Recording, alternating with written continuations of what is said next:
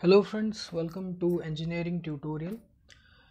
In today's video we are going to discuss some basic concepts related to electrocardiogram or electrocardiography, which is the recording of the electrical activity associated with heart. Okay, so the heart, it generates an electric signal, the recording of which is called as electrocardiogram, and we'll discuss some basic concepts related to it. So what is electrocardiography or what is electrocardiogram?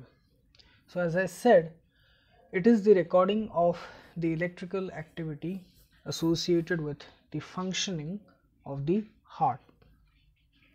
Okay, so it involves a lot of things, a lot of behavior can be analyzed by recording the electrocardiogram signal. Okay, the voltage, the electric potential which is generated by heart, such as blood flow, the beating of the heart, uh, the cardiac strength, and all other related things, the medical parameters which are of clinical and diagnostic significance. So the heart, it generates a periodical and rhythmically repeating signal, okay, in the form of an electric potential, okay, voltage changes. It is synchronized by the heartbeat. Okay, so that signal is called as, that potential, the electric potential variation which is produced by the heart is called as electrocardiogram, which is recorded using suitable electrodes. So the amplitude range of the electrocardiogram signal is generally, it lies in between 0.1 microvolt and 5 microvolt. As you can see, this voltage, the level of the voltage is very low, the order of microvolt.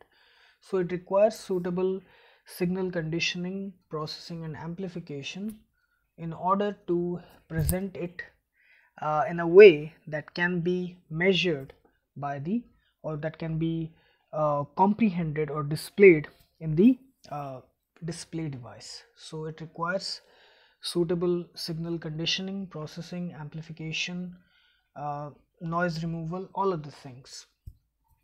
The frequency range of ECG is from 0.05 to 120 Hertz. Okay, so this is the amplitude range, 0.1 to 5 microvolt, and this is the frequency range of ECG from 0.05 to 120 Hertz.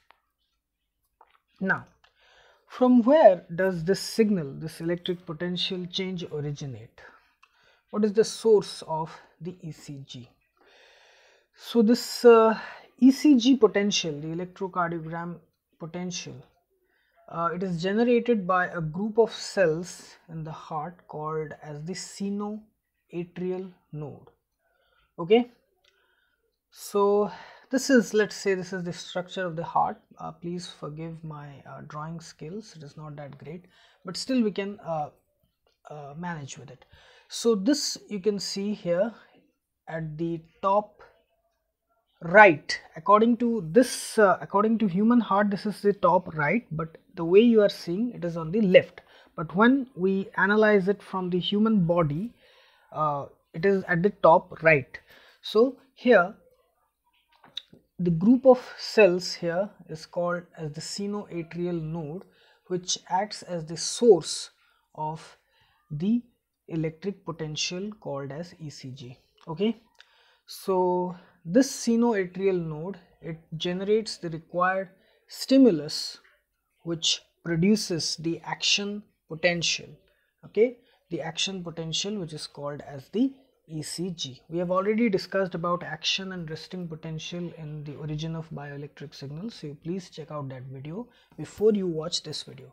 So the sinoatrial node at the top right of the heart, but here it is at the left.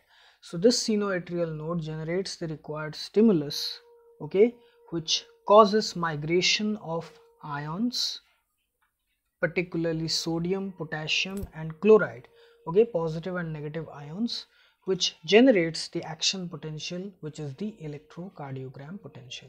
Now the sinoatrial node is generally 20 to 25 millimeter long, okay, 20 to 25 millimeter long and 2 to 5 millimeter thick, and the rate at which it produces the electric potential or the electrocardiogram potential is at the heartbeat, the rate at which the heart produces the beating of the heart, which is normally about 72 beats per minute.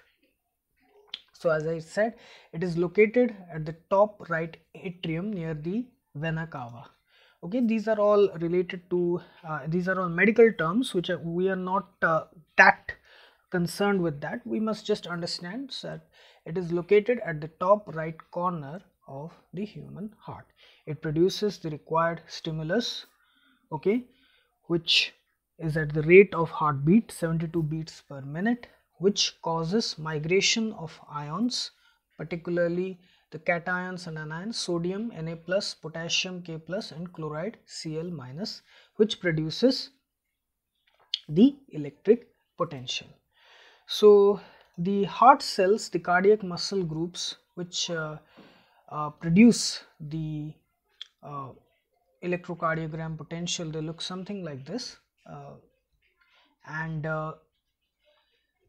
in the resting state, as I said, a cell has negative charge along the inner surface and positive charge along the outer surface. Okay, so if we take a cross-sectional view of these muscle groups, that is, if we just analyze one cell in its resting state, a cardiac cell or a heart cell has negative charge along the inner surface. These are the chloride ions, okay.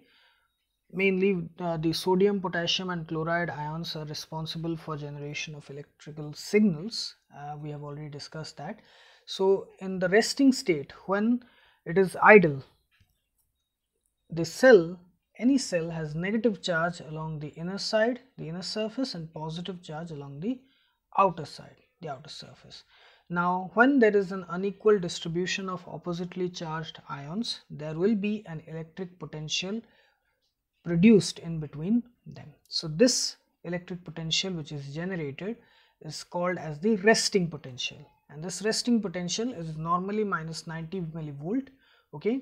It is the normal value, it can change, and the cell in this state is said to be polarized. Now when the cell is excited, that is the cardiac cell is excited by the sinoatrial node because of the heartbeat 72 beats per minute, the outer side it becomes momentarily negative, okay. Here the outer side becomes momentarily negative and the inner side it becomes positive. That is, there is a migration of ions, migration of charge.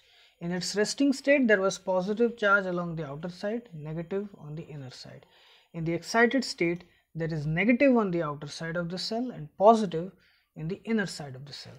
This migration of ions, which causes a redistribution of the charges, it produces the action potential, which is generally, the normal value is plus 20 millivolt.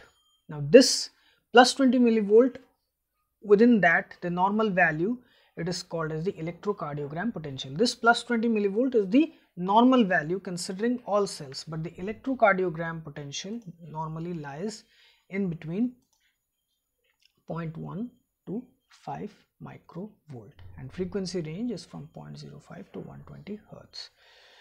So this in the excited state the electrocardiogram potential is generated, okay.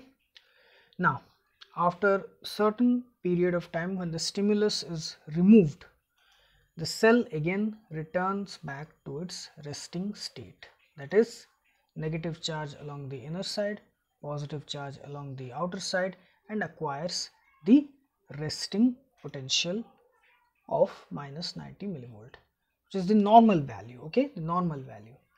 And this process is called as repolarization. And when the cell generates the action potential, this process was called as depolarization, and when it returns back again to resting state, it is called as repolarization. And the time between depolarization and repolarization is called as the refractory period. It is the time required for the cell to return back from the excited state to the resting state, the normal state.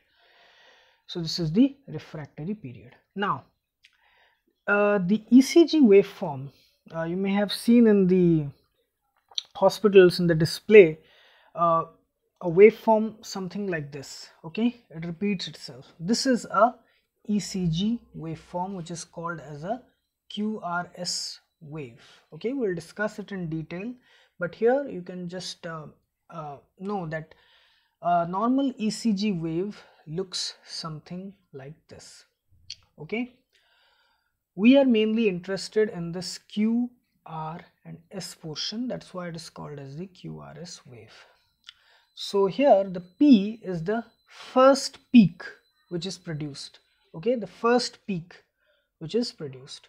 Q is the first negative peak. Okay, Q is the first negative peak. Okay, then R is the second positive peak which is of maximum amplitude. Okay, R.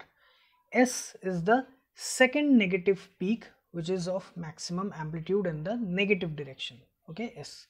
And T is the third positive peak which has value in between P and R. Okay, it is greater than P but less than R. This is called as the T. Okay, the T point, which is the third positive peak. And this waveform generally it retains the same shape, so that's why it is rhythmic and periodical, the ECG waveform. So this is how a normal ECG waveform looks like. So the functioning of the heart and the generation of the electrocardiogram potential, it follows the same concept of the resting and action potential. In the resting state, when there is no stimulus, because of the arrangement of charge carriers in this way, the cell produces the resting potential. When it is excited, because of the redistribution of charge carriers, it produces the action potential, which is the required electrocardiogram potential. And then after a certain period of time, the cell again returns back to its original resting state, which is called as repolarization. And ECG wave follows this wave pattern, which is of clinical and diagnostic significance for analysis. So here we have discussed some of the basic concepts related to electrocardiogram or electrocardiography, which is the recording of the electrical activity associated with the functioning of the heart. So I hope you like this video, and please subscribe my channel Engineering Tutorial for more such videos related to electrical, electronics, instrumentation and communication engineering. Have a great day. Thank you very much.